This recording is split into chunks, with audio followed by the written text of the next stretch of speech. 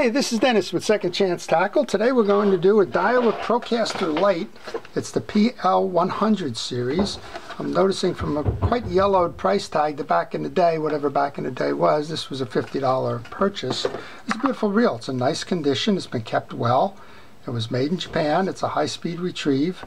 And we're going to take it apart and service it. It's usually something of this caliber. You just want to make sure it's clean and the drags are right, and that everything is going well underneath. So we'll start by taking the side plate off. There's 2 screws to do that.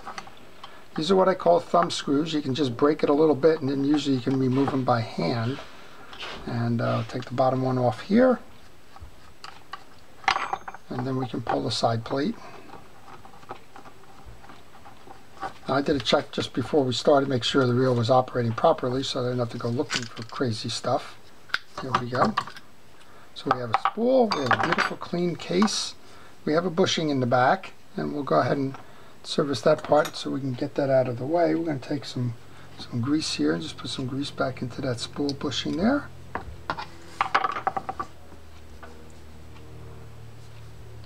And then we have an axle in the back with 2 brakes, one of which happens to be on my table at the moment, so I wasn't paying that good attention, and when I took that line out, it wrapped around those brakes. So you want to make sure that the brakes are set in as you go to reinstall, and the reason for that is if they're set out, you may trap them and be unable to put the spool back in, because those brakes are going to ride on this ring in the center here, so you want to make sure that that goes in properly. I always hate these little lines here, because typically they'll get trapped in the frame.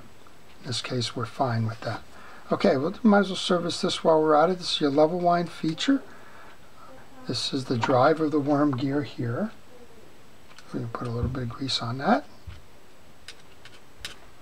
That's running on a worm gear here, so we can put a little bit of oil behind for that bushing. Put a little bit of oil on there. And then what I like to do is pull the cap while we have it off on this side here for the pawl.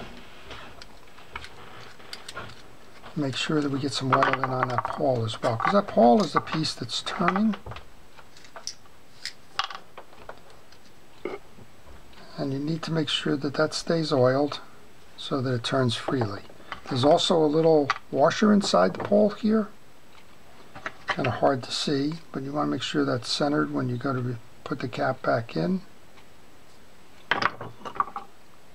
And then there's a weep hole on that cap in case you put too much oil. Oh, just drop the cap again. Tight quarters to work with. I'll take that washer, put that inside the cap. That washer is stuck on my finger at the moment there.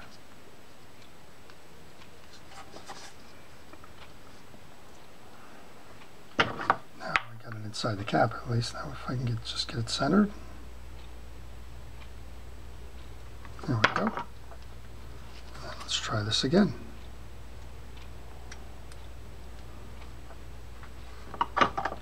So that's what you want to do on the surface of a worm, unless you notice that it's dirty. Just go right ahead and oil it. Oil your worm, grease your metal drive, put a drop of oil behind there. Last piece on the spool end, you just want to put a little bit of grease onto the spool. Don't need to overload it, just need to keep it moving. So that's the non-gear side. Here's the gear side then. We'll pull a cap that holds the nut that holds the shaft so that we can remove the handle. And leave that nut right in the cap. This is typical of what you'll find on a bait feeder or a bait caster. You'll have a C-clip that's holding the axle shaft on the pinion gear. And it should be a 10mm nut. Let's give it a check and see. It is. So we should be able to pull the nut without pulling the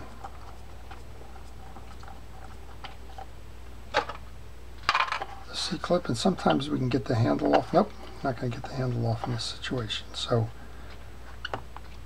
I'm going to want to work the C-clip off. This one truly is a C-clip as opposed to an E-clip. Looks like the letter C and doesn't have the middle bar there. You'll notice a couple of things.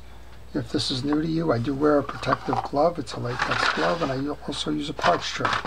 So if you're seeing this for the first time, that's what I'm doing. All right, we also have a little washer in there that has to come out. And put that into the tray as well. Also, what I recommend is that we take pictures along the way, because when you're taking those pictures, it's going to tell you where pieces and parts go. If you get lost on reinstall, you can go back and reference those pictures. Okay, we're going to back the handle off now.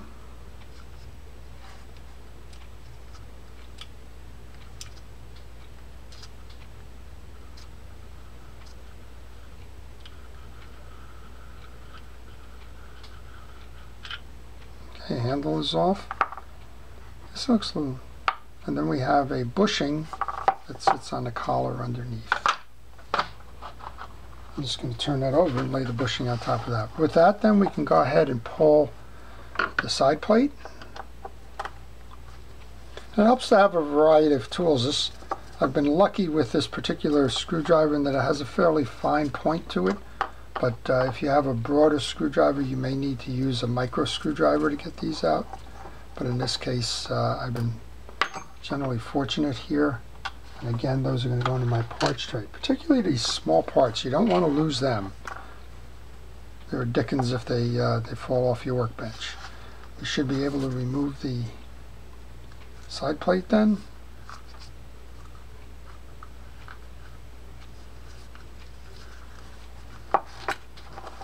Go. Just need to get some leverage. And this is pretty typical of what you'll see inside bait casters. We just did one on the Ambassador. It's not too far different. We have a yoke. We have springs that are holding the yoke together. The yoke holds the spool gear. Up top we have a mechanism which is going to push the yoke in and out. I'll pull these springs before I lose them.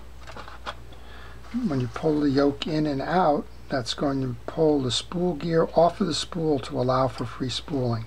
That's how this is in full engagement. You'll see the spool gear is pulled away from the back plate, allowing the spool to spin freely. Then you typically have a trip mechanism here, which is going to push that back up. So what we want to do here is just make sure that the anti-reverse, which is a pinch anti-reverse, the main gears and the spool gear get serviced and are working properly. So I'm going to pull the main gear off. Here's our drive gear, which intersects with the free spool release. That's going to kick back. We have a pressure operated anti-reverse. That's working fine. Nothing needed to be done there. I am going to pull the yoke because I do like to put grease onto the spool gear. And I'm going to put some on there, and I'm going to put some in the channel where it rides on the yoke as well. Just knocked it out. That didn't help. But go back and do that. And if you weren't paying attention to how it came off, you would go back to your pictures and see which side is which in terms of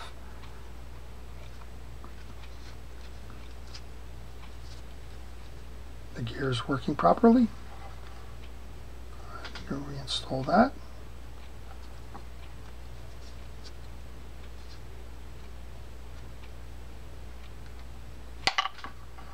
Keeps wanting to drop out on me here.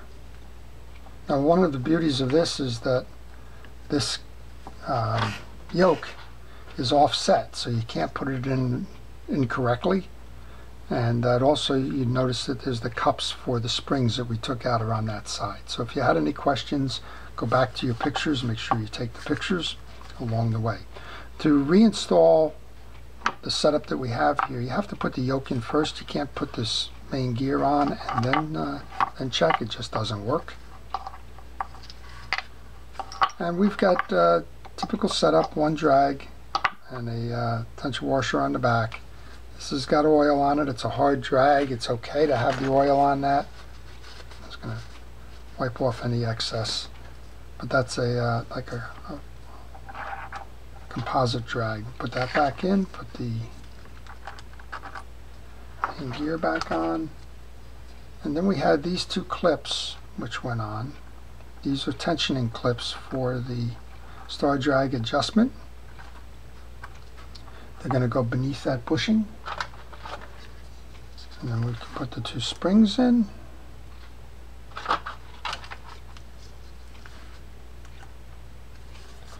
And we can go ahead and put the side plate back on.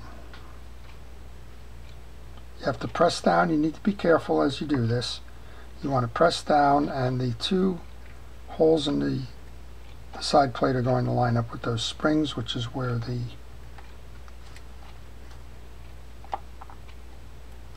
screws are going to go in. There you go, we got that. So I was making sure that I didn't trap a spring in either of those screw holes. So if you trapped it in there, the case wouldn't sit properly and you probably would ruin the spring. Okay, with one end your hands become a little more free. Grab the other screw.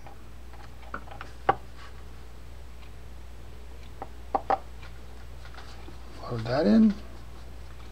And then before I go much further, I just want to test it, make sure that we're turning freely.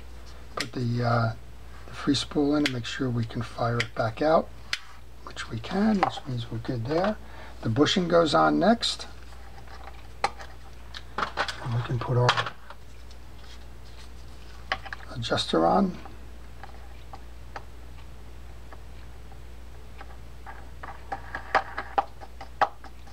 Now, right now it's spinning freely here. If you get stuck like that, grab like a little needle nose pliers or something. Just come in underneath it, just to kind of grab it. Sometimes that doesn't work. Use a pick. You just need to hold that main shaft.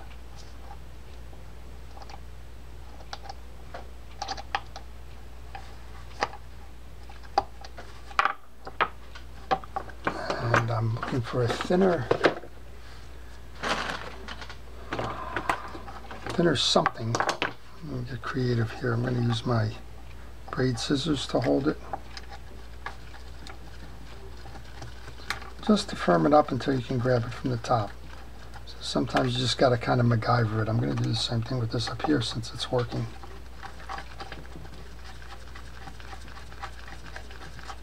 There we go. Who'd have thunk? Alright, once we have the star adjuster on, we can go ahead and put the tensioner for the handle on, put the handle back on, put the handle nut back on,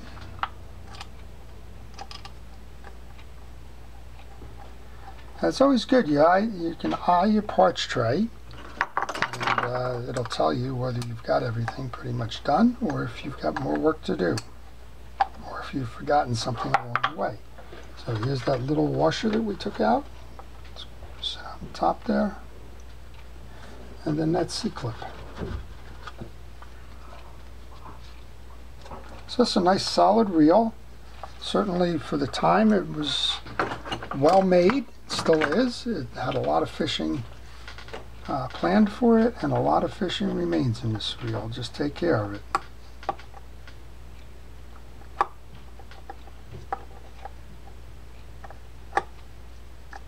I'm just trying to use a needle nose plier to set this in the groove. Sometimes a fingernail will work too. I get nervous and skittish with these things because they do fly if you don't get them done right. There you go. I think I have enough strength in my hands to at least get it started, and then the last pinch here with the needle nose pliers will show you how it goes. There you go. Now we're back in with that. And make sure we turn that before we go put it back together. Grab the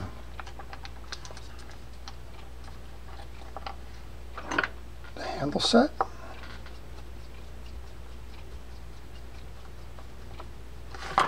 Good there. We've got all of this greased on the side. Back in, back on. Give it a turn, make sure that everything's working before you tighten down your screws here. And that's it. That's the Daiwa Procaster Lite PL100 by version. It's a nice solid reel. It was well made. I'm kind of interested in when this was made. I'm thinking it was made first decade of the 2000s, I'm guessing, but I really don't know. If anybody has one that they bought new and could tell me, that would be appreciated.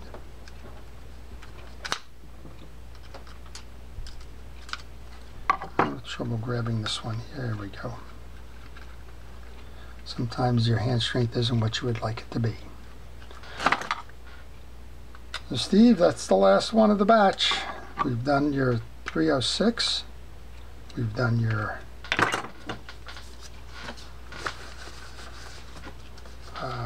Shimano, and now we've done your Procaster. There you go. All right, give it a spin, make sure that that's working. If it's a little tight for you, you can always adjust it with the spool tensioner on the side. Make it spin a little bit faster. We're in good shape. Okay, thank you for watching this. This is Dennis with Second Chance Tackle. If you like it, please subscribe. We're always open for adding to our subscriber base. Let your fishing friends know about the channel as well. Again, thank you. This is Dennis with Second Chance Tackle.